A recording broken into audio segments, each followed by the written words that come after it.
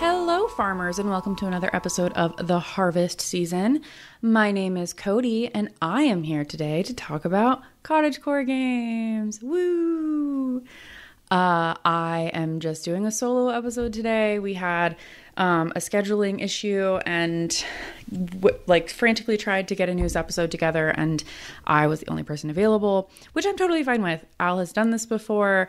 Al has done solo episodes before. He said it's like hard or something. I don't know. So we're going to find out if it is. Check back in here. I'm actually going to add it to the show notes right now.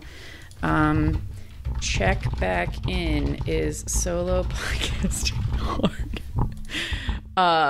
I think it's going to be hard. But I'm just going to imagine listening to everyone responding to this. And so that is going to be great. And honestly, if y'all enjoy it, I wouldn't say no to doing this again if absolutely needed. So today is just going to be a news podcast, but because people have been clamoring for insect facts in the Slack and just in general in my life, people are just really into insects. In between each news item, I'm going to dive into a fact about an order of insects. So Insecta is a clade, and inside of that clade, there are many orders. I think there's like 20 to 30. I don't know the number off the top of my head. So I'm going to go into like some quick facts, like maybe a minute of facts about each order. We're not covering all the orders in this episode. It's just like the ones that jumped out to me or that I thought had some cool facts. And so for that reason, now I will say the transcripts are available in the show notes on the website. If you don't like insects, if they freak you out, I really tried to make sure that some of the facts aren't too like scary, gruesome or whatever. But I also am biased and don't think that insects are scary, gruesome at all. So if you do have an entomophobia or anything like that, do check out those transcripts and the show notes on the website, harvestseason.club, so that you can get your news content without the insect content. Also, if that is the case for you, do let us know. You can, if you're not subscribed, you can email us again at harvestseason.club. And then I will avoid doing this type of episode in the future. I definitely do not want to push people away, but I have a feeling that people who listen to this podcast and enjoy farming games are going to like the bug content. So we're going to find out how that goes. So bug content, news, and first, of course, we always talk about what we have been up to. So I have been doing a lot of different games. My grandma got me back into this phone game called Cross Stitch World, and it's literally like a color by number, but with cross stitching.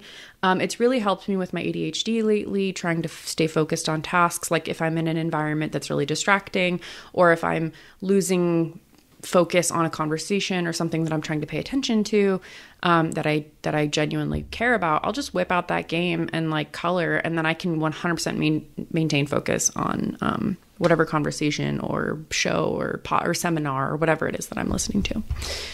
So highly recommend that for fellow ADHDers and fellow crafters. It's really fun.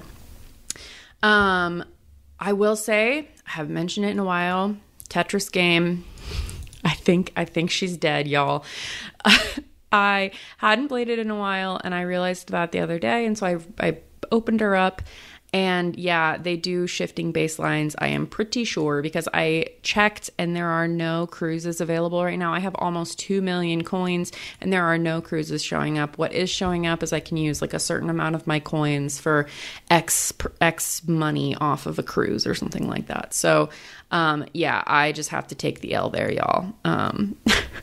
But I can still use those points for things, but they're all like places or things that I'm not going to be doing, like going to Vegas and spending money at the Luxor or whatever. I'm like, I'm not gonna do that.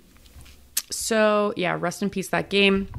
More pertinent to y'all, I've been playing a lot of Disney Dreamlight Valley. I finally hit credits, so I am done on the main story, and I am almost done with the realms that are available, and maximizing the villagers that I have right now.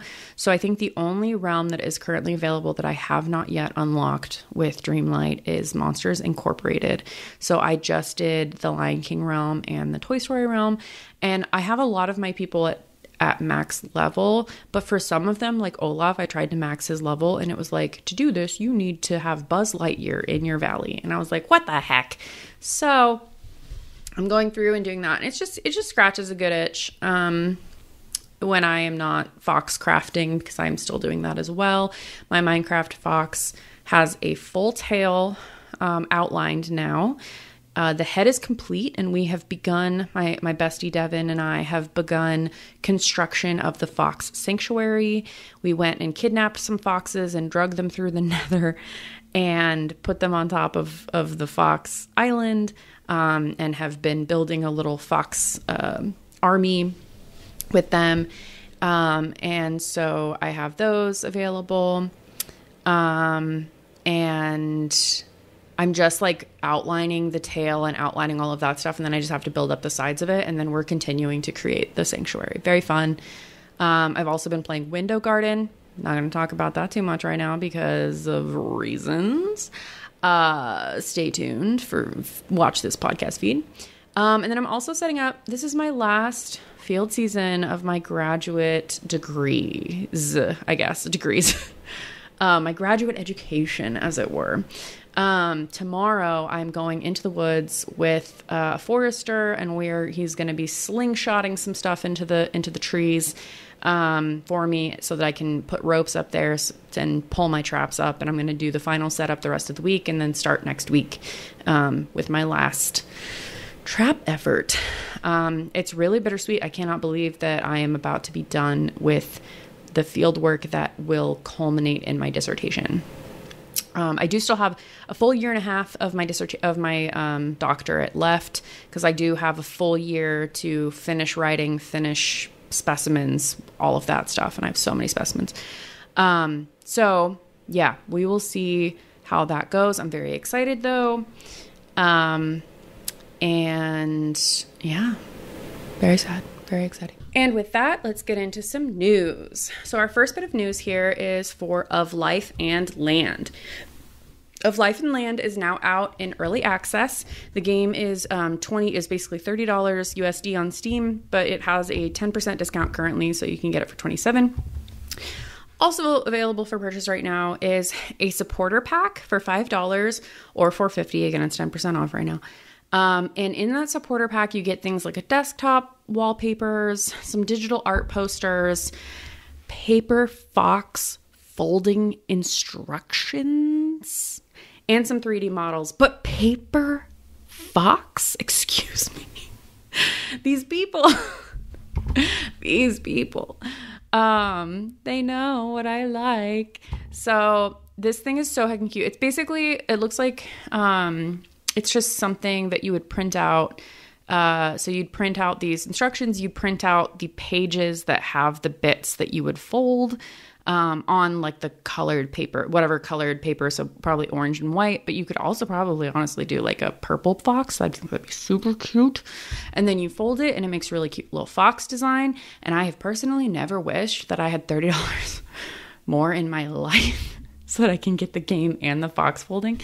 But I probably will wait on this game until 1.0. I have limited time for games right now, so I am always going to wait at this point, unless asked by people to cover a game before it is in 1.0. Game looks really cute though. It's like Age of Empires, but cozier. And I played the crap out of Age of Empires when I was a kid, so I would love to play this game. And yeah, so we'll see how their early access goes, and just keep watching them and maybe find this paper fox folding instructions. The developers, I think it's Corrosion. I believe Curzovin. Oh, I was so close. Curzovin developers, if you're listening right now, I will literally pay $5 just for the paper fox folding instruction. Actually, I might be able to do that, actually. Anyway, like without buying the base game. We'll find out. Anyway, so end of the first news item. So here I'm going to talk about an insect order. So I picked for the first 4 insect orders, I picked the big 4 orders, which comprise, are the orders of insects that comprise the most biodiversity in Insecta. And so one of these is Coleoptera, which is the beetles. It is possibly the most diverse order. So approximately 1 of every 4 species of life, this includes plants, animals, bacteria, and fungi, 1 of every 4 species is a beetle. Is wild. And they're so underrepresented. If you ever see any games or anything, like it's like, oh, here's all these mammals and then maybe like 1 beetle. And it's like, really, flip the script. It should be 800 beetles and then 1 mammal. This is crazy. So there are currently about 400,000 described species of beetles, but that only refers to beetles that we know and have like written down and acknowledged why they're different and why they are unique species. And so some scientists think that there's possibly 1 million beetles. I've seen up to like 30 million. I don't know about that. Oh, that's pretty crazy. I would be really sad if there were 30 million beetles and we've only described 400,000. Oh my gosh. So yeah, probably 1 million species of beetles, which is wild. I mean, if you think about it, there's only like 4,000 mammals or something. I actually not check on that. Species of mammal. 6,400. Yeah, 6,400 species of extant mammals. So it's so little. And that's what most people think of when they think of animals, but beetles are just crazy. One of my favorite quotes about this is by British evolutionary biologist and geneticist J.B.S. Haldane. He was talking about beetles once, and he said that if there were a god or some type of divine being that has created all of the living organisms on the earth, then that creator must have a, quote, inordinate fondness for beetles. So basically, like, they must really like beetles because there's so heckin' many of them. Oh my gosh, there's so many of them. And I'm trying to learn the families right now. Not fun. Not fun. But I do want to learn it. It's just a lot. It's a lot. What is not a lot is my transitions are going to be on fire today, y'all. What's not a lot, because it's awesome and is not a lot of work, is Rusty's retirement coming out in its 1.0. Its release is the 26th of April. Oh my gosh, the end of this month. Then we get Rusty. And I'm also not sure if it's been confirmed on the pod before, but Rusty is non-binary, which makes sense. Like, robots probably don't have, I mean, I guess they could choose to have gender if they want, but the developer just says in this trailer, they say they. And that you can help Rusty on their quest to rebuild a little farm.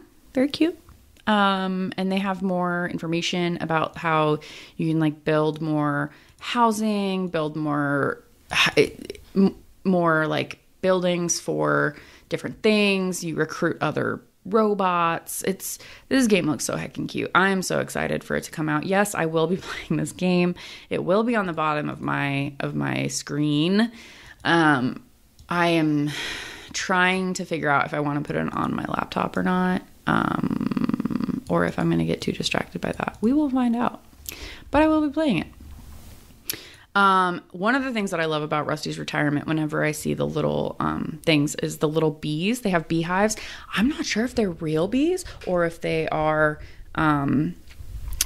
like little mechanical robot bees. Very excited to find that out. Speaking of bees, transition on point. The next insect order, the next order that is within the big 4, are Hymenoptera.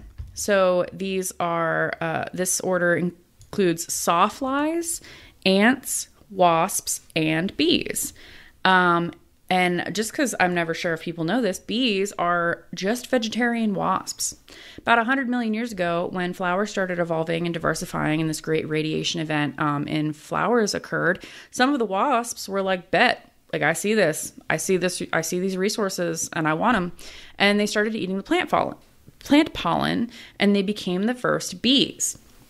And since then, there's been this evolutionary arms race between bees and flowers as they continue to evolve and specialize with each other. So like flowers developed nectar to draw bees in closer so that bees would definitely collect pollen. Bees then developed branched hairs, which allowed them to become more efficient at collecting pollen. And they just kept going back and forth. And there's all kinds of really wacky evolutionary stories there. About the different evolutionary things that bees or flowers have done for each other. But I think my favorite is orchids and orchid bees. There are orchids that literally look like female bees, and they put out volatiles and pheromones and scents that smells like female bees of this very specific group. I think it's the euglossine bees, the orchid bees. That's what they're called. And they mimic female bees. So the males come in, they think they see a female, they jump on it, and they end up getting stuck and have to, like, when they pull themselves out, they take a pollinia, which is like a little bundle of pollen. And then when they get tricked by another flower, they end up transferring the pollen from one flower to another. Wild. Super wild. Very cool. Insects, they just have...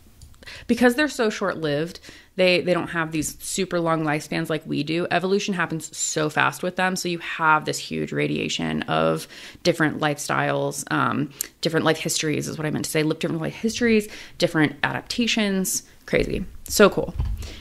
Another thing that's really cool is Botany Manor. I am super excited for this game. I have been since we first talked about it on the pod. And it is now going to be releasing... by the time you are listening to this podcast, it is already out. She's out on Steam for PC. Again, this is a game where you're a botanist in 1890 and you are it seems like you're trying to revive flora that have become missing or are misunderstood or just not well understood. I'm here for it. So you're basically learning about these different flowers, evolving you're evolving the different flowers and kind of doing an artificial selection on the flowers. This game is published by Whitethorn Games, which is the same publisher as friend of the pod, Apico. Love that. And yeah, so, I mean, in this trailer that they showed where they talked about their release date, they showed the manor, they showed mysteries of the manor, Morse code. You use Morse code at some point, like legitimately you learn Morse code and use Morse code to solve some of the puzzles. I mean, teaching me to do something like that is useful in the real world, say less. It also looks like there might be cooking. There's a part where you're tending to a plant in what's clearly a kitchen environment. You tend to plants in general. So there's like a compost bin, there's seeds, you water things, you plant things at different places. One thing that caught my eye in this trailer was a moth calendar. So it looks like it's this like spinning wheel calendar that tells you what season different moths come out. So like you're like, oh, May. And it's like, oh, in May, these are the moths that you'll see. Which I would love that. I mean, I use iNaturalist, which is an application to basically try and figure out what diversity is popping up around me. But like a cute little thing that you can rotate, and it tells you. You're just like, oh, what kind of stuff is going to be here in September? I think that's so cute. So yeah, check out Botany Manor if you haven't already. Again, Steam for PC. Because I'm recording pre-release, I don't know the amount. I'm not sure of the price of this game, but I would drop down probably like $20 on this game if I had the time to play it. And if it was on Mac, because Steam, again, I usually don't use my desktop for anything anymore, unfortunately. Speaking of cool moths, the next insect order in our big four is Lepidoptera, which I've already talked about before on a previous pod. So these are the moths and the butterflies. And although many people know a lot about like the big showy butterflies and moths, like the monarchs, the swallowtails, atlas moths, luna moths, you see the big caterpillars like the hickory horned devil or the tobacco hornworm, like these caterpillars that just have these crazy adornments on them. Some of my favorites are in the family Lycaenidae or Lycaenidae. Depends on how Lycaenidae depends on how you want to pronounce the C in that word. And these are the blue butterflies. So these are really actually fairly small. In my area, the eastern tailed blue is probably the most common, and it's when it folds its little wings up, it's probably no bigger than like a quarter. Might be a little bit bigger than a quarter. I don't know the size of a euro. I don't really know. I'm trying to think of like other audiences who and what might explain to them. Maybe it's way smaller than like a bottle cap. It's probably the size of a bottle cap. Let's just say it's a bottle cap. So these caterpillars, of the family Lycaenidae, have a partnership with ants. They're actually called myrmecophilous. So myrmeco means ant, phyle means love. So they're literally ant-loving butterflies. So these caterpillars literally pay the ants. They excrete secretions on their backs that provide a sugar-rich nectar source for the ants. So they'll come up to some ants in the wild, wherever their mother like laid their egg. They'll find some ants and they'll just start releasing this nectar, sugar-rich nectar source. And the ants are like, "This is awesome. This thing just poops out like deliciousness." And then they carry the caterpillar back to their colony and they'll actually bring it food. And the ants house this caterpillar and protect it while it grows bigger and bigger and bigger. And I think sometimes the caterpillar also like just eats their food. And yeah, so it basically gets this defense and this protection from this ant colony. And then they'll either, depending on the species, I think they either pupate within the ant colony and then they'll emerge as an adult butterfly, in the spring or whatever. Or they might come out of the ant colony, like crawl out of the ant colony, find a place to pupate and then do the same thing. Super crazy though, that they just, because you've heard of ants farming fungus before, but what about butterfly larvae farming ants, basically? Or manipulating ants.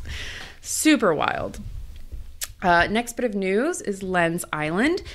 So the community update is out now. This adds Korean, Russian, French, Portuguese, and an update to the Thai translations. So I guess the original Thai translations might have been subpar, or just hadn't been finalized yet. So they've taken that into consideration and have updated that. Love that. They've also added a lot of things to the game. There's some small changes, some bug fixes, some balancing issues. It seemed like there were some things that might have been too difficult or too easy or what have you. So they've changed all of that. And every time we talk about this game, I want to jump back into it immediately. Like every time I see the Lens Island, I'm like, man, I would love to jump back into that game like at this very moment, because I really did enjoy it. I put many hours, like probably like 20 or 30 hours into this game.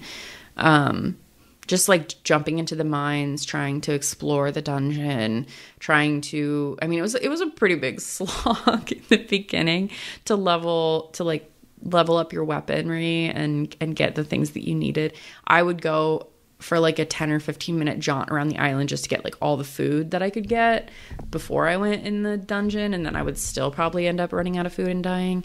It's way easier now, but I just really want to jump back into it. But I really also want to wait until 1.0 to get the full effect of having not played this game since its first release. So I will be on the lookout for that 100%. Lens Island, don't you worry. No cool transition here, just the final of the big four. We're back to bugs. The final of the big four is Diptera. These are the flies. Diptera literally means two wings, and that's because flies only have two wings. Most everything else has either four wings, or beetles have hind wings that are super soft and then four wings that have been hardened into elytra. But Diptera just straight up have two wings. They have on the back, instead of having a second pair of a pair of hind wings, they have what are called halteres, and there are these organs that kind of help them balance in the air and orient. There are all kinds of really cool flies, including bee flies, which is the family Bombyliidae. They just look like fluffy little clouds. I mean, if you're a Pokemon fan and you think of Codey fly, it just looks like that pretty much. Hoverflies and hoverflies or flower flies, those are two names for the exact same thing. They're flies in the family Syrphidae. These flies are actually also really efficient pollinators. They tend to be fairly hairy, and they can look like bees as well, bees or wasps. And they do this to fake out predators. So they look fuzzy. They have the coloration of bees or wasps, and then predators see them and they're like, I've eaten a bee before. It didn't go well for me, so I'm going to leave this thing alone. Super cool. Cool form of mimicry. But I think I'm going to go with, for some of my favorite dipterans, is going to be dance flies. Or flies in the family Empididae. So the males actually find what is called a nuptial gift. They find something that they want to give to the female. It could be some food, could just be something cool that he found or whatever.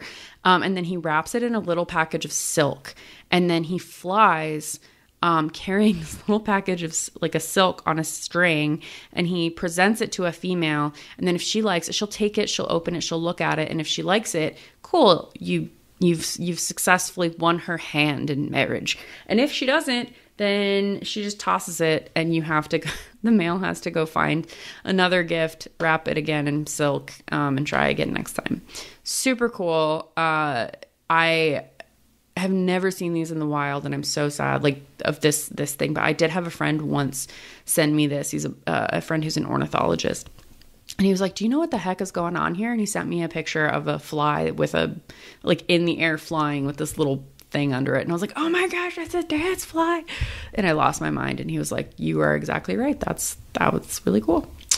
So yeah, catch me in, where is he? Kentucky in probably August, trying to find Empidids. Okay, next bit of news here is SteamWorld Build. Now has a DLC called Mechanized out. You can go get this DLC now. This DLC basically adds a bunch of stuff, including an NPC named Mech that can help you solve puzzles to help get you off the planet. And it also introduces a new big bad called the Abomination that tries to thwart you and goes through your area and destroys things that you're doing or impedes your attempt to leave the planet. It looks like a really cool puzzle game. I've actually never looked at SteamWorld Build before. It's giving, not Forester or Forager or, oh my gosh, I can't believe I'm not thinking of this game right now. Another game where you're doing computery things. It's literally on my desktop, isn't it? Factorio. Because I've played this with my partner. It's giving Factorio vibes, but in more of a puzzly 3D format. Very cool.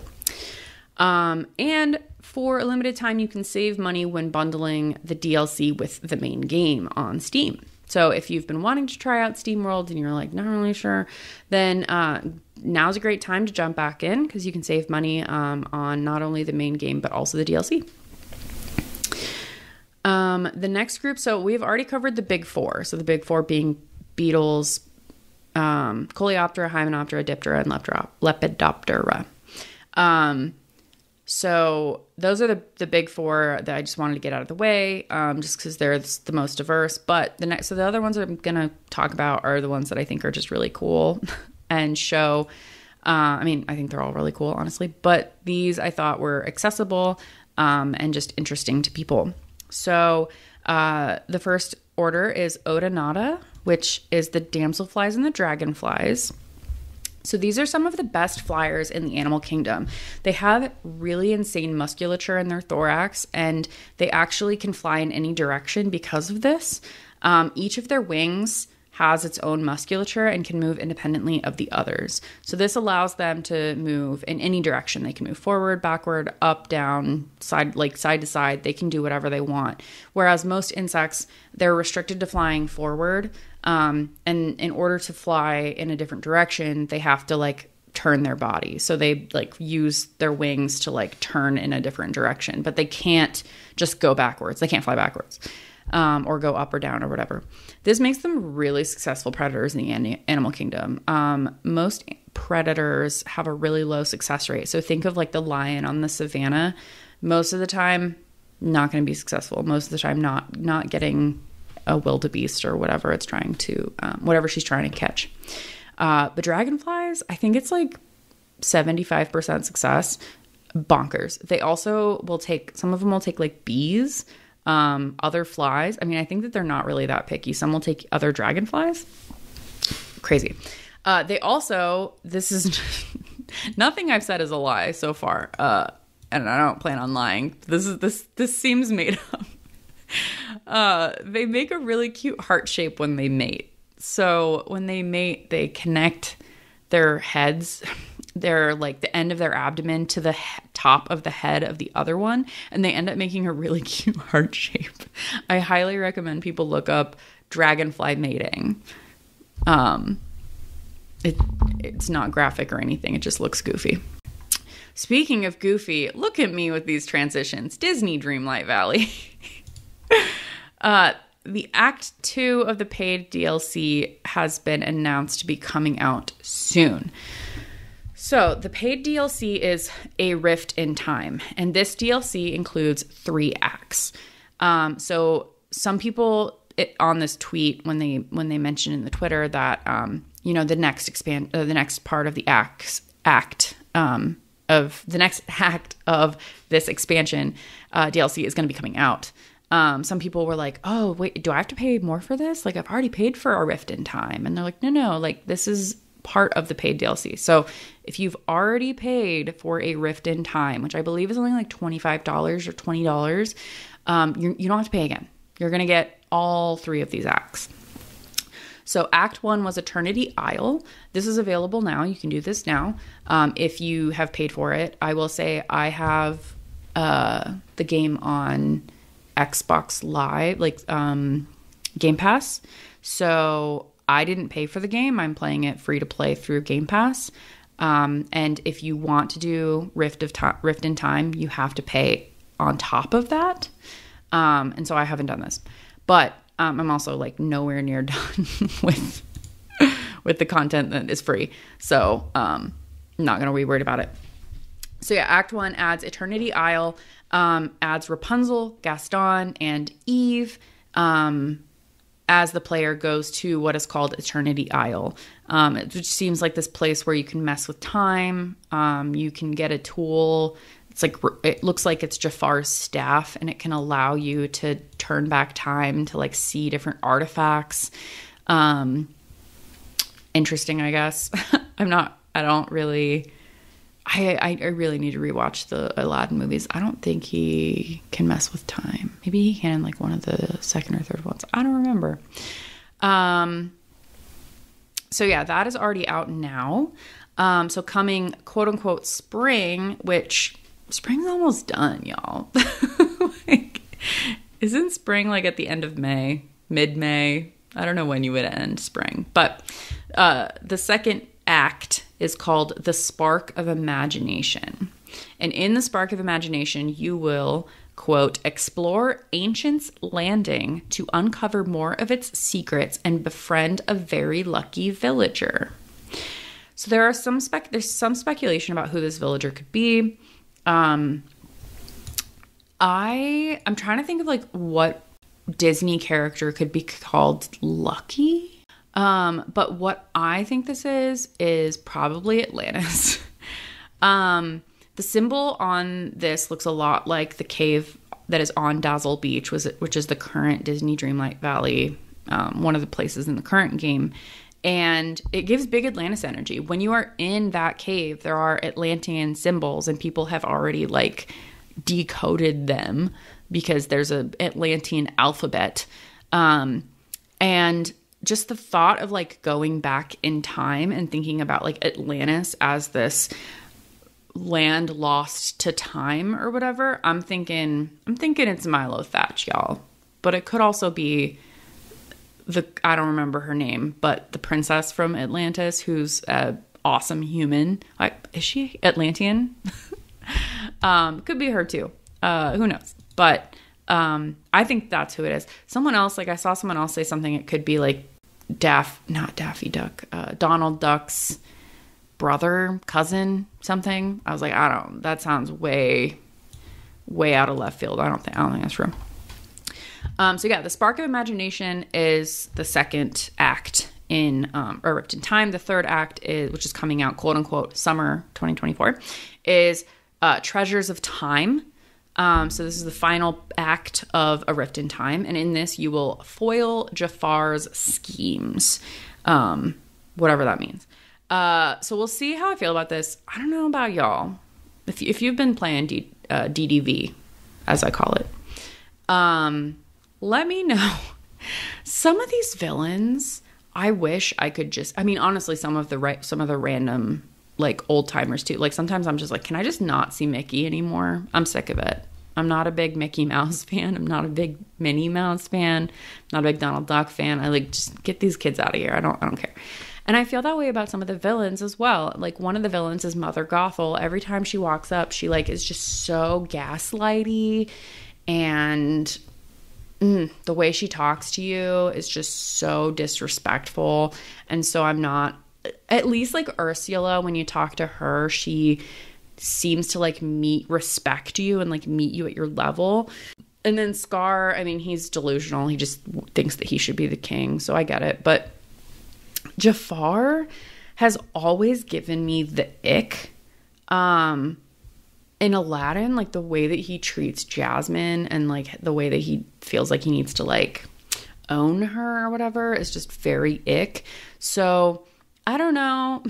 I don't know how I feel about this. I don't know how I'm going to feel about Jafar, or if they can kind of like update him to be not as ick as he was. That'd be lovely. But I also have not paid for this DLC yet. I honestly probably will once I complete all of the current free-to-play content, because this game has given me a lot. And if you haven't played it and you have Game Pass, I highly recommend it. If you have expendable income and nothing to do with your life for the next forever, no, you could probably play this game in like a month. Like you probably get through everything. I do recommend it. I'm getting a lot of enjoyment out of it. I just don't like the ick of some of the villains. And speaking of ick, the next group of insects is the order Phasmida, and this is the stick and leaf insects. As I was looking over like the orders of insects and I saw Phasmida, my heart grew 3 sizes. You will never know greater joy than I did when I was working in the field in 2019 here in Pennsylvania, and I found a stick insect in the wild, like in the woods. Because sometimes you'll find them on like a building, like because they do show up in rural areas every now and then, and it's like, okay, like that, it's gonna stick out. Stick, because it's a stick insect. Like it, you see it when it's against a building, super obvious. But when you find one in the wild, like I was just like doing a survey. I was walking a transect, which is just literally a line. I was walking a line for 30 minutes to look at the bees that were there, and I just was like, that is a stick insect on that bush, and I had to pause my survey because I played with that thing for like an hour. I put it on my face. I have pictures. I put so many insects on my face and take pictures, y'all. It's crazy. Took a picture of it. Just lost my mind and just had so much joy in watching this thing. And just, I set it down. I watched it for like 10 minutes as it walked around. So cool. They're super hard to find because of their amazing camouflage abilities. So their whole evolutionary strategy for all stick and leaf insects, like this whole order, is just fake out the predators. Don't look like a something to eat. Look like a stick. Be a stick. And there are, other than that, I mean, they're just they can be pretty breakable. Though there can be some in tropical areas that will have some pretty gnarly cuticular defenses. Like they'll have some spikes or thorny protrusions, and they're pretty sclerotized. So when you touch them, like they are very hard. They're not squishy, and they hurt. And so I've never really seen these before. We have had some in the insect zoo, some leaf insects that had some of that. But again, evolution, what are you doing? Moonstone Island. They did an April Fool's haha on everyone on Twitter. And they basically showed everything evolving into a version of Fishbow. So Fishbow, I haven't played Moonstone Island. This is wild to me. I had to go down the rabbit hole a little bit to know what the heck I was talking about here. But basically Fishbow is like one of the spirits, I believe. And it's literally a fishbowl that has legs. That's it. It's just a fishbowl. Fishbow. So they tweeted a graphic, kind of like a meme from Pokemon, and it showed like a fishbow becoming a fishbow, or like something becoming a fishbow. And it said, what? All your little guys is evolving. So it's basically like all your guys, they're just little guys. They're all evolving right now. And it alludes to the fact that all of your spirits can become fishbowed as a verb, fishbowed. So it's like if you have another spirit, it would just become the spirit. Instead of the fish in the bowl, it's that spirit in the bowl. And this might actually come to the game. In the tweet, they said that if they get 1,000 likes on the tweet, they'll do it. But they're clearly excited to do it with or without the likes. They already have some pictures of different sprites that they've put, or spirits that they've put in the fishbowl. Very cute. Let us and the Moonstone Island devs know what spirit you want fishbowed. Maybe they'll make it happen. Okay, just a couple more things here, but next up is another order of insects. And here we have Mecoptera, the scorpion flies. And I specifically am going to be talking about the family Panorpidae. Hilarious name, Panor. I love saying it.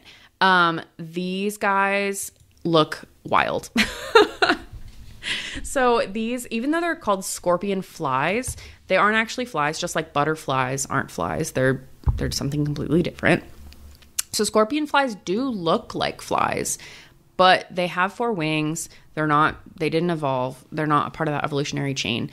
And the males literally have scorpion-like tails. Like their reproductive organ looks like a scorpion tail. Doesn't sting you, can't hurt you, just looks like a scorpion. They also have this really like goober looking snoot. Very funny. They're super weird, and they're known mostly among entomologists for the fact that they look weird. But they are also thought to have helped in early pollination before the evolution of bees, and they are used for forensic entomology currently. So I just thought this would be a cool moment to like shout out what forensic entomology is. Super cool. It's using insects to solve crimes. So often it's used to try and time when time of death, like when someone died, based on what insects have come to the body at that time. So scorpion fly larvae can be some of the very first to find a cadaver. So if they're there and if they're present, and how much they've developed can tell you how long the body has been in that area and how long it's been since deceasement. New word. Forensic entomology is super cool. There's actually a forensic entomologist that I met who's out in New Jersey, and she can tell you like vague stories, but she can't tell you some stories because they're still like the trials are still going on. She's been in courtrooms. She's been like, this is a legitimate thing that people do sometimes, like as a career. So cool. Not for me, but cool. Other insects that can be used in forensic entomology include flesh flies of the family Sarcophagidae, blowflies, family Californidae, rove beetles, which is the family Staphylinidae, and carrion beetles, which is the family Sylphidae. Super, super cool. Next on news is critter crops. So critter crops has been delayed to quote unquote later this year. So this was meant to release on the 15th of April. And I just think it's funny. I bet that they probably just heard Al say that this looks like a good game to play in October during the last Coral Island episode. And they were like, let's do it. Let's delay it. That's not true, but I do like the idea of that. They delayed because testing is taking longer than they expected. And in their launch delay note in Steam News, they said that they're literally playing the game over and over again to test it and make sure that everything works. So I'm not super surprised that it's taking longer than they expected. I'm assuming people probably get fatigue if you try and play a game over and over and over again. Especially if you're the one that developed it, honestly, because you know everything.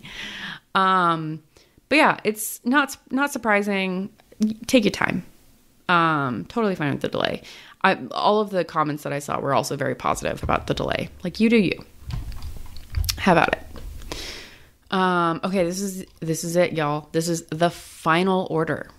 But it's also kind of a bonus because there are 4 sub-orders in it that are very important. So this order is Hemiptera. And this has 4 sub-orders in it. And I'm going to go through these, and I'm never sure if I'm pronouncing this first one correctly. I think it's Coleorhyncha.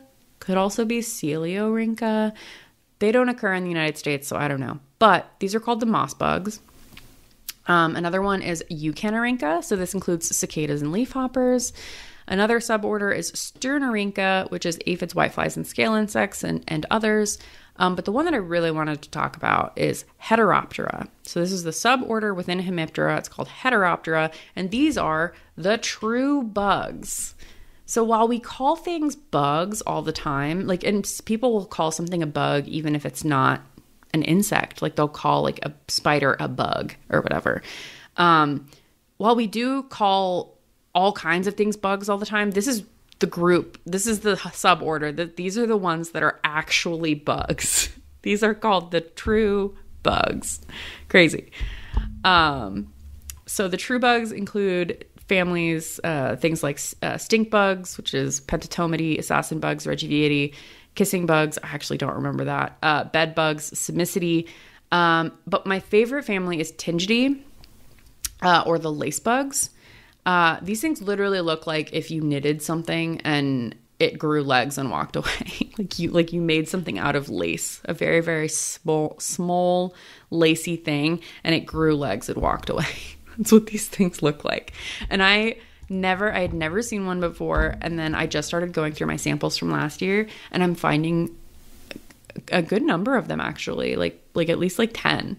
And every single time I'm like, I have this like childlike giddy giggle because I'm just like, oh, they're so cute. And they just look like little delicate creations. They look like little artwork. I mean, they're not the only things that look like artwork. There's a lot of other things that are brightly colored, metallic colored, what have you. But the lace bugs, the tingids, they're so cute. Okay, final bit of news, y'all. You're almost done with me. Hang in there. Poglings. Okay, so the news is about poglings, but I just had to go on a tangent here for a second about pog, or pogs. So every time I see this game name, I think that it's about pogs, which are the collectible tags that we collected in the 90s and played with, which if you are a 2000s baby, look these things up, because we collected, I mean, I guess people do things like this now. They collect pieces of cardboard and trade them and stuff. But this is basically what we did. It's this little circle that you collected, and you would find cool ones and trade them with your friends or do like a different game. Super crazy. And I was trying to look those up and be like, whatever happened to those? And I went down a Wikipedia rabbit hole, and I'm just going to take you guys with me for a minute here about Pogs. So this is not about this game at all. I'll get to that in a second. This is about 1990s in my childhood. So this is straight from Wikipedia. Quote, Milk Caps is a children's game played with flat, circular cardboard milk caps. Players make a stack of these caps and take turns to drop a heavier slammer object onto it, causing the caps to be disrupted. Each player keeps any face-up caps and is to restack the face-down caps, repeating the process until none land face down, at which point the player who collected the most caps wins the game. I lost the game. The game is also known as Pogs, under which name it was sold commercially in the 1990s. So I think, like, the circular milkboard caps that they... So this is me going off of the quote. The circular milkboard caps, this was just, like, you buy a thing of milk and you take that like tab that's on the inside of it and you play it with that. So that was just like that. But these Pogs that were sold and commercialized, they had so many different pieces of art on them. So some of them were like I'm just like at a loss to even begin to say what's on these. There's like art, like someone drew like a flower on it. There's some that are like Tasmanian devil, like, so there's some that were like Looney Tunes. There's some that you could have found them in anything that said that it was okay for Pog to put its likeness on them. There were just so many different kinds, and they were pretty good quality of cardboard as well. And I never played because the like milk caps game itself. Because I didn't want to, if I collected it and I wanted it, I didn't want to get rid of it. And I don't know where my Pogs are. And I'm upset. The end of the Wikipedia blurb here is that the name originates from Pog, which is a brand of juice made from passion fruit, orange, and guava. And the use of the juice's caps to play the game preceded the game's commercialization, which is wild to me because I just went to Hawaii and Pog is a Hawaiian beverage, and I lost my mind because it's delicious. And when I got it in Hawaii, it is so smooth, and I got it everywhere. Like every single place I went to, I was like, do you have Pog? And they said yes, and I was like, that is what I would like to drink, please. And I found it on the West Coast, but you cannot find it on the East Coast of the United States, and your girl's about to drop like $50. I can't do that, but if I could, I would drop $50 to get some of this stuff delivered to me. Wild. Pogs, Pog the juice, Poglings the game. Here we are. They just announced on Kickstarter that the development team will be changing. So the person who is the creator of Poglings, his name is Chad. He is just not, or he is still going to be staying on, but another team that had agreed to help him develop Poglings is not going to be able to continue on for unknown reasons. And in the post, it's very, very clear that it's not something to have drama over. Like, this happens. The game industry is really difficult right now. Developing is really difficult. Some people have been losing their jobs. Like, it's kind of hard to make money in this. So he's super understanding, and he's looking for other development teams to help him finish this project. Yeah, both words work. The reasoning's pretty generic there. The development team will be changing, and this was obviously going to delay the game. And he just, says this and says, I'm sorry for the lack of whatever. And that the game was going to be delayed. The response is pretty positive. A lot of people saying, take your time. We understand. The game development industry is really hard right now. Thank you for your transparency. All of those things echoed back. I think that it's good that they're being transparent and open about it. And I hope they find a new development team to partner with them, and wish them the best so that we can see this game. And Chad, this is just for you. If you put passion fruit, orange, and guava juice in this game, and you at me or reach out to me in some way and you tell me that you did this, I will buy this game. 100%. 100% I will. Well, that is all of the news, and I have no more orders for you. There are a lot more orders, y'all. So let me know if this was fun. Let me know if you want me to dive into a specific insect topic. I can make this a greenhouse thing. I can podcast about the insects forever. So this is the end, so I'm going to check back in. Is solo podcasting hard? It's not easy. I will say there have been some tangents I've gone on where I'm like, is this interest? Am I interesting? Is this boring people right now? There's not that person to like check you and be like, stop talking about this. It is a little difficult. I'm not gonna lie. Not undoable though. This was pretty manageable, especially when I sprinkled in talking about insects in the middle of it. So yeah, let us know, listeners. Did this work? Did this not? I'm not gonna be upset if it didn't work. This is not something that I've been like really wanting to do or anything. This is just it just happened, and that's okay. But so yeah, if you're like, no, never let Codey solo on a mic again. This was awful. Thank you for the feedback. Noted. You can tell me that, or you could tell me other cool things that are positive on Instagram at Hiking Beagle, Beagle Beagle. That is my Twitter handle, Instagram handle. I also have a Twitter. It's just my name at Codey Mathis. I am not on Twitter much anymore, y'all. It's mostly Instagram for me. So find me there. If you want me to be fired from the podcast, you can let Al know at the ScottBot on mastodon.scott and on Twitter. I think he's mostly using mastodon.scott. You can also follow the podcast on Tumblr and Twitter at thspod.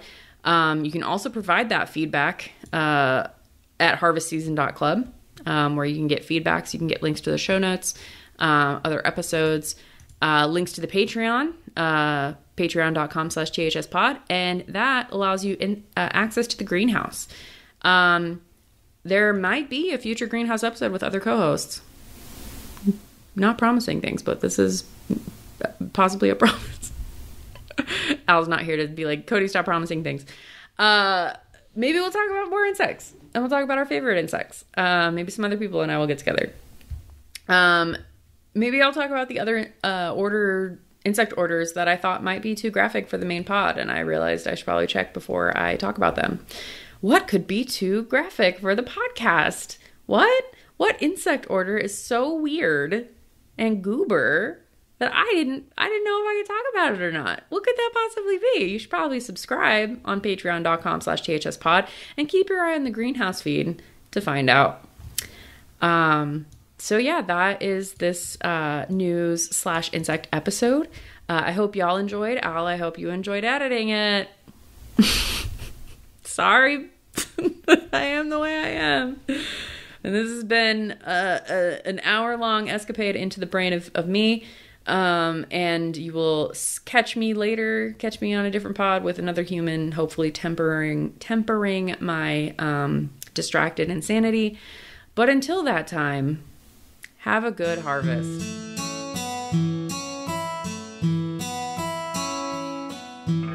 The Harvest Season is created by Al McKinley, with support from our patrons, including our pro farmers, Kevin, Stuart, and Elisa. Our art is done by Micah the Brave, and our music is done by Nick Burgess. Feel free to visit our website, harvestseason.club, for show notes and links to things we discussed in this episode.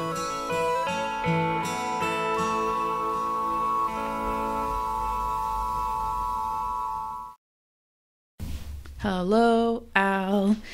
I am recording. Okay, so I'm recording. This is just for you. I'm recording. I'm not gonna do a Zoom recording because that doesn't make sense. So I'm just gonna skip all of that. This is my local recording. I have already checked that it is using my microphone and not my webcam. I will not 3, 2, 1 clap. You cannot make me. Yeah, so I'm just gonna jump right in. I made notes and stuff in the show notes. I'm sure you'll see them when you awaken. And with that, I'll just get started.